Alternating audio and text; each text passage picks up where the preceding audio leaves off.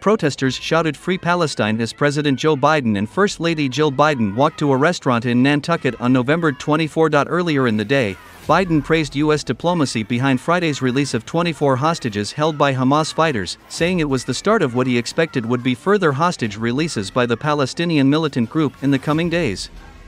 Hamas fighters released 24 hostages on Friday during the first day of the war's truce, including 13 Israeli women and children, 10 Thai farm workers, and a Filipino after guns fell silent across the Gaza Strip for the first time in 7 weeks.